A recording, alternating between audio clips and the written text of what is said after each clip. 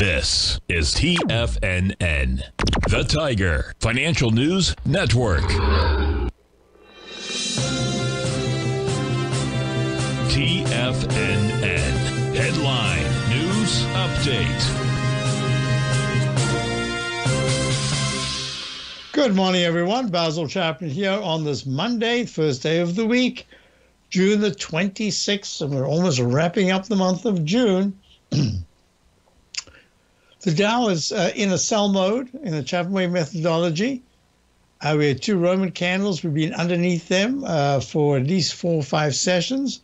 And the 9-period moving average is still strong, but technically we are in a sell mode in the daily chart. Nothing yet in the weekly chart, still in a peak D with a left side, right side price time match. That's that symmetry going to the high that was made back in December.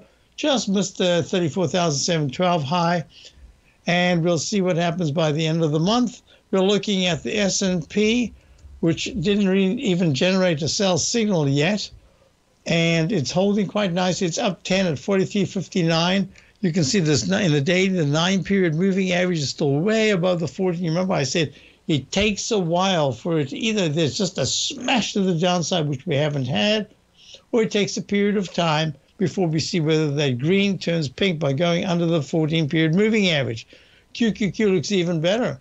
The QQQ right now holding very nicely up to a 364.60, holding the 9-period exponential moving average, which is way above the 14, hasn't even touched that 14-period moving average. This is very good action.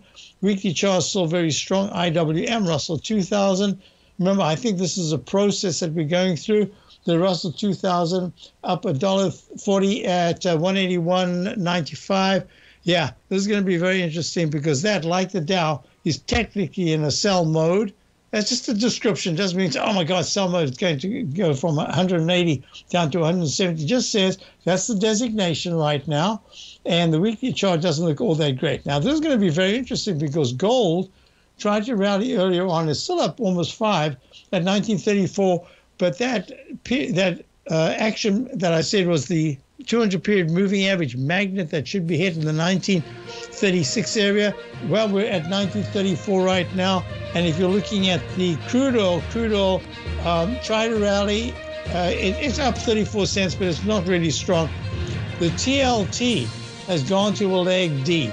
And that says, watch this closely. We're still in a range. I'll be back for the Tiger Technicians Hour. A lot to talk about. See you in a few moments. Basil Chapman coming up in a moment.